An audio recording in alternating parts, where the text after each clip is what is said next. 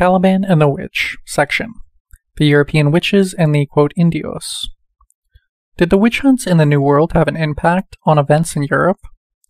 Or were the two persecutions simply drawing from the same pool of repressive strategies and tactics which the European ruling class had forged since the Middle Ages with the persecution of the heretics?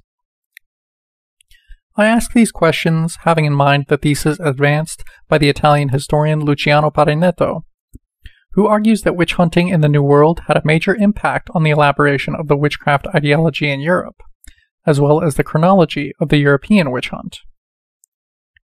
Briefly put, Parinetto's thesis is that it was under the impact of the American experience that the witch hunt in Europe became a mass phenomenon in the second part of the 16th century.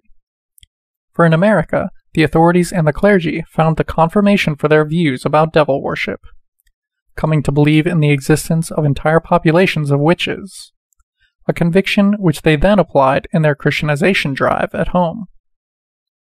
Thus, another import from the New World, described by missionaries as, quote, the land of the devil, was the adoption by the European state of extermination as a political strategy, which presumably inspired the massacre of the Huguenots and the massification of the witch hunt starting in the last decades of the 16th century.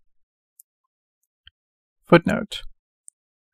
I am referring in particular to the trials that were conducted by the Inquisition in the Dauphiné in the 1440s, during which a number of poor people, peasants or shepherds, were accused of cooking children to make magic powders with their bodies, and to the work of the Swabian Dominican Joseph Nader, Formicarius, 1435, in which we read that witches, quote, cook their children, boil them, eat their flesh, and drink the soup that is left in the pot. From the solid matter they make a magical salve or ointment, the procurement of which is the third reason for child murder, end quote. Russell points out that this, quote, salve or ointment is one of the most important elements of witchcraft in the 15th century and later. End of footnote. Evidence of a crucial connection between the two persecutions is, in Parinetto's view, the use made by the demonologists in Europe of the reports from the Indies. Parinetto focuses on Jean Baudin, but he also mentions Francesco Maria Guazzo and cites as an example of the, quote, boomerang effect produced by the transplanting of the witch hunt in America, the case of the Inquisitor Pierre Lancre, who, during a several months' persecution in the region of the Labourd, Basque country, denounced its entire population as witches. Not last, Parinetto cites, as evidence of his thesis, a set of themes that, in the second half of the 16th century, became prominent in the repertoire of witchcraft in Europe: cannibalism, the offering of children to the devil, the reference to ointments and drugs, and the identification of homosexuality, sodomy, with diabolism, all of which, he argues, had their matrix in the New World. What to make of this theory, and where to draw the line between what is accountable and what is speculative? This is a question that future scholarship will have to settle. Here I limit myself to a few observations. Parinetto's thesis is important, since it helps us dispel the Eurocentrism that has characterized the study of the witch hunt, and can potentially answer some of the questions raised by the persecution of the European witches. But its main contribution is that it broadens our awareness of the global character of capitalist development, and makes us realize that, by the 16th century, a ruling class had formed in Europe that was, at all points, involved, practically, politically, and ideologically, in the formation of a world proletariat, and therefore was continually operating with knowledge gathered on an international level in the elaboration of its models of domination. As for its claims, we can observe that the history of Europe before the conquest is sufficient proof that the Europeans did not have to cross the oceans to find the will to exterminate those standing in their way.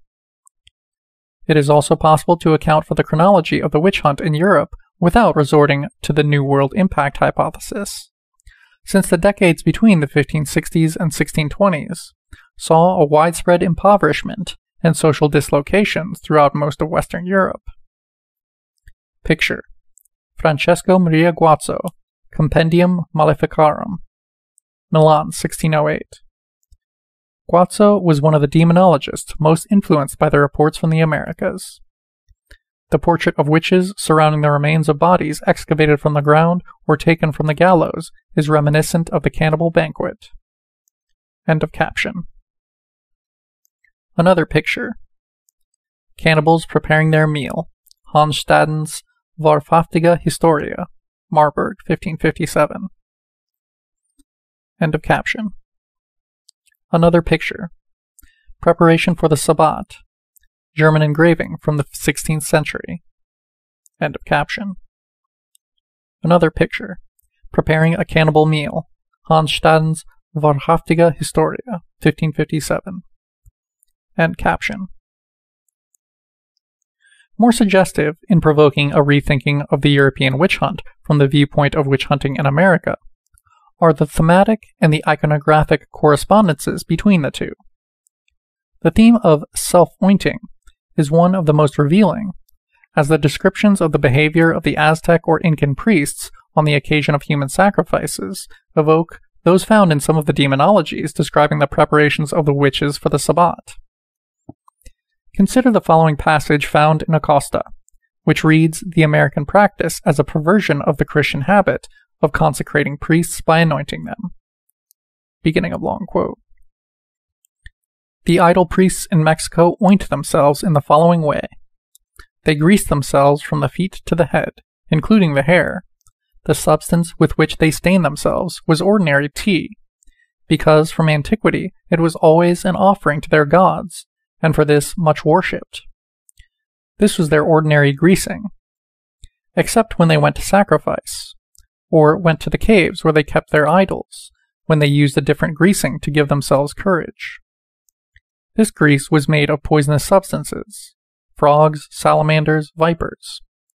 With this greasing they could turn into magicians, brujos, and speak with the devil. End of quote. The same poisonous brew was presumably spread by the European witches on their bodies, according to their accusers, in order to gain the power to fly to the Sabbat. But it cannot be assumed that this theme was generated in the New World, as references to women making ointments from the blood of toads or children's bones are already found in the 15th century trials and demonologies. Footnote. I am referring in particular to the trials that were conducted by the Inquisition in the Dauphiné in the 1440s, during which a number of poor people, peasants or shepherds, were accused of cooking children to make magic powders with their bodies, and to the work of the Swabian Dominican Joseph Nader for Macarius, 1435, in which we read that witches, quote, cook their children, boil them, eat their flesh, and drink the soup that is left in the pot. From the solid matter, they make a magical salve or ointment, the procurement of which is the third reason for child murder. End quote. Russell points out that, quote, this salve or ointment is one of the most important elements of witchcraft in the 15th century and later. End of footnote. What is plausible, instead, is that the reports from America did revitalize these charges, adding new details and giving more authority to them. The same consideration may serve to explain the iconographic correspondence between the pictures of the Sabbat and the various representations of the cannibal family and clan that began to appear in Europe in the later 16th century. And it can account for many other, quote, coincidences, such as the fact that both in Europe and America, witches were accused of sacrificing children to the devil. End of section.